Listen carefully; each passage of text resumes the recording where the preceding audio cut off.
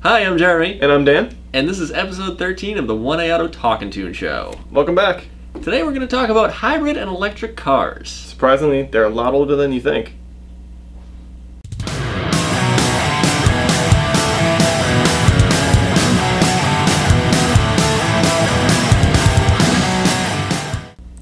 So the first electric cars debuted in the 1800s. And by the early 1900s, they were actually outpacing the gas and the steam cars because they were quieter, they were cleaner, they had a quicker start time than like a steam engine would. Yeah, steam engines took up to 45 minutes to just warm up. Right, at the time. Right. And not that they make steam engines now, no. but yeah, that was far too long to wait for some people. Not to mention also, back then the early starters on these were like hand crank starts. Exactly. You could easily break your arm, break your arm. Yeah, you don't want to be caught with a kickback from a hand-driven starter. Right. That's not something I would want to do. So yeah, the electric cars at the time, they were actually forging ahead of the other ones. It didn't stay that way for long. Right. Right about the 1920s, we started paving roads, so yep. there were greater distances we could go. The problem with batteries back then were they just weren't keeping up charge-wise.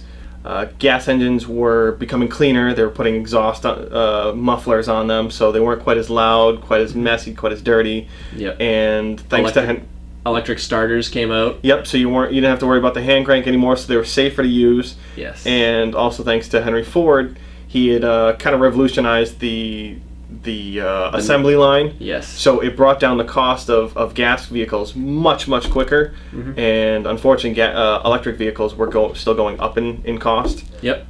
So they kind of died out after that, and gas took over to what we've been used to. Right. So then for the next like 80 years, electric cars essentially vanished off the map. Right. You occasionally had some prototype and concepts. Chevy had done the electric Chevette, and also had done the electric Corvair. Yep. In the 60s and 70s, but again, they were batteries were expensive. The whole car was super expensive, right. Unattainable by the average person. Right. It was just meant to be something to show off at a car show, and that was about it. They didn't ever made it into production. Right. So then the 1990s come around, and the California Air Research Board. They came out with some new rules for selling vehicles in their state. Right, and automotive manufacturers knew California was one of the biggest markets for selling cars in the U.S. So if you wanted to sell cars, you really wanted to kind of suck up and cater to the California market. Exactly. Yes. So what the car board came up with was a requirement that by 1998. 2% of all vehicles sold in California would be zero-emission vehicles. By 2001, they were going to have 5%, and by 2003, they were going to have up to 10%. Right. Which, yeah, those numbers sound pretty small, but when you think about how many cars that really is, it's probably hundreds of thousands when it all is said and done. Right. Unfortunately, that didn't work out so well. Right. I mean, in the 1990s, there were some like S10 pickups. There was the famous Saturn EV1, which there's a great movie about, Who Killed the Electric Car. Right. If you haven't seen it, watch it. Great movie. Yep. Toyota had the RAV4 EV. Yep. Nissan had the Ultra. Ford Ranger EV. Yep. Yeah, these cars all existed in the 1990s, and I remember seeing the S10s around the Air Force Base that I worked at for a short time. Yep. And it was crazy to see them because you didn't hear them coming or going. Right. You just saw them plugged in the parking lot, and then you'd like see one scoot by silently. You'd hear nothing but tires moving. Right. It was bizarre. And in a lot of the bigger cities too, they'd set up the infrastructure for all these charging systems. They all agreed to a single charging standard, which is this big paddle. They'd kind of, depending on the vehicle, like put in the nose or put in the side of the vehicle. Yes. And so they were anywhere you'd go to park your vehicle at. Yeah, it was the next big thing. Right. And then it wasn't. Right. Right. So these vehicles, a lot of these were very expensive to make. Yes. And in many cases were leased. And strictly just sold in California so that the manufacturers would comply to the rules. Yep, California was happy. Right. The manufacturers got away with making a minimal amount of cars that were really expensive. Some of them were more expensive than they actually leased them out for. Right. So it didn't financially make sense for some of these car manufacturers. Exactly. But it got their other cars into the state, which is what they were after. Yeah. And along with that, there was rules at the time, and there still is, about the manufacturers having to have enough replacement parts for all of these cars for a certain amount of years after they manufacture the car. And if they lease the vehicles to the public, these time frames are much shorter. Right. If you only allow the car out in public for 2 years, you really don't have to support the car for 2 years, as opposed to the rules for, I think in some cases, up to 10 years. Right. As soon as the lease was done, in many of these cases, the manufacturers bought back the electric cars. Well, didn't really buy them back, but took them back. Right. And just crushed them all. Right. So some did make them out. There's a couple of EVs that are in museums now. They're non-functioning. Yep. You can't actually go drive it. Yeah. And I believe the RAV4s are still available in some places. They didn't take them all back, and at the request of their buyers, they allowed them to be sold as opposed to just leased. Yeah. Yeah, if you hop on the internet, you can see, and you search for like piles of EV1s, you can see like these crushed piles of EV1s that are just like in a junkyard. It's just like heartbreaking to see, because at the time they came out and they were getting like 60 miles per gallon, and then they came out with battery upgrades to get them to 100 miles, or not really miles per gallon, but on a charge. Yeah, and up to 160, I think, on the final iteration with the upgraded battery, which is a really good distance. Even for today. I mean, that was 1996 or something like that. Yeah. And even for today, that's better than many of the cars, the electric cars we have now. Right, yeah, and when the average person only drives maybe 40 miles round trip, that's a couple days worth of driving without ever having to charge up and never hitting a gas station ever. Right. Now, at the same time, though, the safety standards were not quite as strict as they are now, so all the new cars have like 100 more airbags than they do in the 1990s. Yep. There's way more safety equipment, way heavier car now than there was in the 1990s. Exactly. Plus, the EV1 was a two-seater, where, you know, most of the new electric cars out there now are four-seaters or five-seaters, some even more than that. So yeah, that was the 1990s. Yeah. So late also 1990s. I was gonna say, also at that time too, we also had the price of gas drop a lot. Yes, exactly. So now you have to question: do I want to pay for electricity to charge up my car, or get really cheap gas? Right. And most Americans went, I like the cheap gas, and we had the huge SUV boom. Yes. So we just had all these gigantic land yachts again on the road. Right. Everybody needed a Yukon and a Suburban and an Escalade. So, you know, that's what happened in the 1990s. Right. So, electric cars again died off in the 90s, and then they came around again. Right. Full circle. Right. Gas got a little more expensive. Yep. And Honda blessed us with our very first hybrid vehicle here in the States, which was the Honda Insight. Again, this was a two-door, so it wasn't exactly the perfect car for everybody. It wasn't quite a family car, but it got the ball rolling. So much so that in 2001, the one that we all know about now, the Toyota Prius debuted in the States. Yeah, that one was the real game changer, which kind of put the hybrids on the map. Right. They got amazing miles per gallon, I keep saying miles per gallon, but it's really miles on a charge and whatnot. And, you know, they could go like a huge amount of distance with the combination of their gas motor and electric motor. Yep. Plus it was comfortable. You could seat a normal family inside. Right. And by being a hybrid, you got kind of the best of both worlds. Being electric only, that's a big battery to house in there, so they could go with a smaller battery. Yeah, and then a small engine to back it up. Exactly, and you weren't stranded when the battery ran out. Yes. You could keep going, you could keep driving. You really weren't interrupted like you would be with an electric vehicle early on. Yeah, the biggest fear with a fully electric car is on the highway in the middle of nowhere, and suddenly you need to charge up your car. Yeah, which is termed these days range anxiety. Yes. Yeah, it's a real thing. So, yeah, having this hybrid option, you know, throwing some gas in there that you may never need, that kind of relieves yourself from that range anxiety, which is really nice. Right, and we actually have a few different kinds of hybrids these days. A mild hybrid it's a gas and electric setup. The most common vehicles that had these were your big SUVs and your trucks. where the battery electric setup would kind of assist the gas setup. It couldn't power the vehicle on its own. It'd be more for cruising along, keeping the vehicle maintained. You had your full hybrids, which would be like your Prius, like your C-Max, which are either the battery, the electric setup can run the wheels all by itself, which sounds kind of creepy when you see one roll by, because again you hear nothing other than a little tiny whir. Yeah. Or when you really need the power or get up and go, the gas kicks in. Right. And then furthermore, you also have now your plug-in hybrids, where your standard hybrids recharge the battery via braking, and a plug-in is exactly what it sounds like. You plug it into the wall and it charges up the battery. They tend to have a bigger battery than a full hybrid. They tend to have a little better mileage distance than your normal hybrids would. Right. Yes. So then 2008 comes along, and the big thing on the map is Teslas. Yes. It's the latest and greatest technology, and everybody wants one. Right. Before this, hybrids and electric cars weren't really looked at as something for the muscle car guys. Wasn't looked at as a powerful thing. It was more of you bought one to kind of be flashy, kind of be green. Yes. And then Tesla came out and changed that game and that thought completely. Yeah, they came up with their sports car, the Roadster. It was expensive, $109,000. So. Yeah, it wasn't for the average person. Yeah, but it was fast. Yes. And it also went 120 miles per gallon. Right. Which was better than any electric car in that generation. Yep, and it was the first all-electric car to be able to be allowed on highways too. Yes. Earlier iterations that we've had along the way has kind of been just glorified go-karts. So they're pretty much limited to 35-mile-an-hour zones or less. So going around town.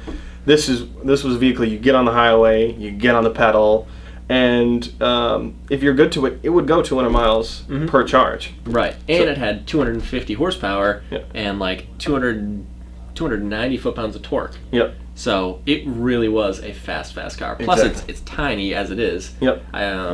So it looked like it's a sports car. It was a modified Lotus, so it looked nice. It went really quickly. Yeah. You got a good distance out of it. Right. And it's something that nobody else has. Your neighbor doesn't have one in the garage. Exactly. so yeah, I mean, it's something that a lot of people wanted, and it got Tesla the funding to then turn it into a sedan. Right. So, so shortly after, Tesla starts making the Model S. Is that what it's called? Yeah, Model S sedan, which is obviously beautiful. I would love to have one. Yep, these are much more common these days. They're popping up more and more. Yes. They're nowhere near as expensive, but you can it's a 4-door. It's a beautiful looking car. Great range on them. And if you watched our last video or 2 videos ago about wagons, you know that you can actually get the wagon version with the seats way in the back of the Tesla. Yes. Which, as the jump seats. Yep. Yeah, we're gonna want that wagon. Yep. And also one of the greatest things is they recently released a all-wheel drive version, the Model S P85D. Yes. Which in insane mode puts out, between all the motor setups and everything, pretty close to 700 horsepower, which is bonkers. Yeah, and there's some great videos on the internet of them doing insane burnouts and donuts and fun things like that. Yeah, I think I saw a quarter-mile time of like high 11s on one of these things. Yeah, which is just incredible for a car that you can just go buy. Right, and the only thing you hear again is the tires spinning and the smoking and everything. Right. Yeah, it's a beautiful thing. So 2010 comes around, Chevy Volt comes out. Something more for the common person. Yes, again, it's still a little bit on the pricier side of sedans. Yep. But it's still attainable. It's not quite the $100,000 car that a Tesla is. Right. The Volt was kind of this came in at right around $40,000, which was higher end for the average person. But thanks to different government credits and federal credits, you could bring that down into the 30s. Right. But what made these great was it was a full electric car, but it also had a backup gas engine. So you had it got 40 miles per charge, which doesn't sound like a lot, but when the average person only really does that in a day, it's more than enough to do your daily driving. But on top of that, because it had the gas engine, you could extend that. The gas engine would actually just charge the batteries. It wasn't direct. Actually power the vehicle, right? And you get another 300 miles out of it. So you got rid of that fear of being stuck somewhere, but you also got the beauty of possibly never having to put gas in. Yeah, I know. I've read articles about it online where people say I haven't put gas in it in like a month and a half or something like that, because they drive it, they use the tiniest little bit of gas to charge up the batteries. Otherwise, it's plugged into a wall, and you know, the gas never gets used. Right. But on the other hand, I'm pretty sure that they have a system where it does use the gas so that your gas never goes stale. Right. So there actually is a system in there to prevent you from having, you know, this molasses in your gas tank at the same time. So it's really a really innovative setup. And of course, we get the Cadillac ELR out of that as well. Which is a beautiful, beautiful car. Right. Yeah. Built on the same platform, but this one was meant to be more of the luxurious look. It's instead of being the 4-door, it's a 2-door. Styled much like the ATS and the CTS of the time. Again, really slick looking car, but it was a little bit higher up in the price range. I think that one's starting high 60s, low 70s. So yeah. So if you got the money, why not? So then there's also the Nissan Leaf, which is fully electric. Right. This 73-mile range, which again, not bad. It's more than most people go in a day. Right. This was kind of Nissan's shot at the Volt. Being a reasonably priced car. This was closer to $34,000 retail value. Again, 73 miles to it. Smaller car. But this one did not have the gas engine that the Volt did. Yeah, it brought down the price, but it also kind of did limit you just to electric. Right. So yeah, if you work nearby, it's probably a great car for you though. Yep. Plus, not buying gas sounds really nice. I know. So where are we now? Right. I mean, that's the big question. So right now, you have a lot of big performance cars going hybrid. Right. And in the last, since 2012, here's a fun fact for you.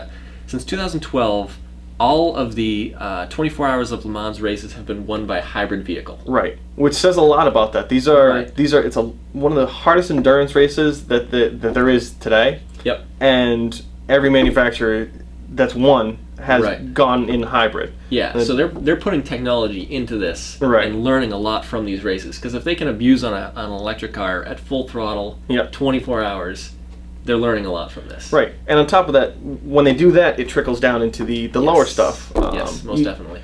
You might not have a full hybrid or mild hybrid, but some of this technology like start and stop started in your hybrids.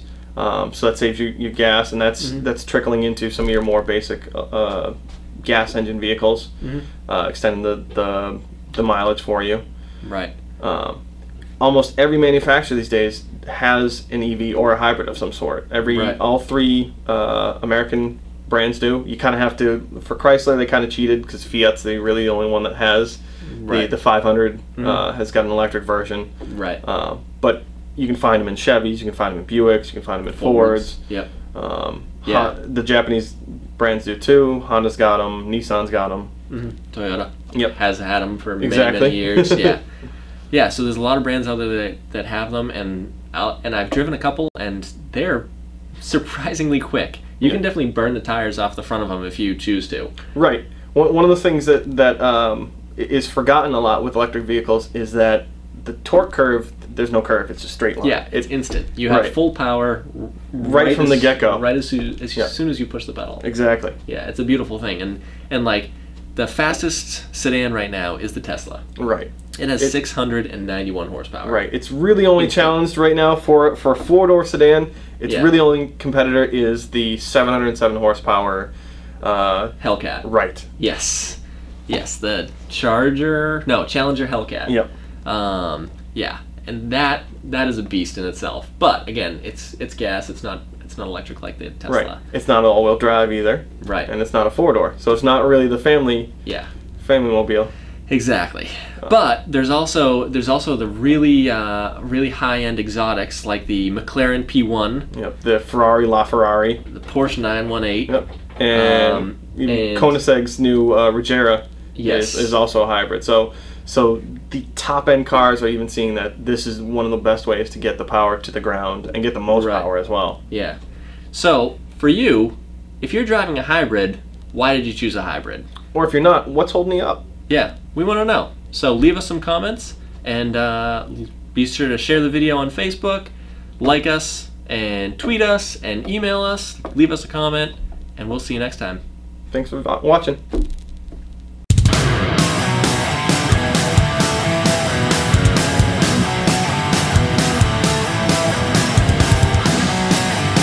Need to Yeah, actually I shave my can. It's head. very easy to do. I know, because the problem is, when my hair grows out, I have the hair on the sides, and it makes the top look bald. Yeah, see, I get a little like, yeah, it's a little bushy Yeah. on side. It's very thin on top. Yeah, that's why I don't have hair at all. It's I know. incredibly. See, it's nice and soft, Right. Like this, but it looks really bad. So is this just like you get the buzzer thing and do like number 1 or something? Yep. Actually, I use the 0, just like the bare blade. Wow. Yeah, that's what I need to do. I think I've had the same one for like 15 years. It cost me like $30 for an LK one. Yeah, you have saved a lot of money in haircuts. Yes.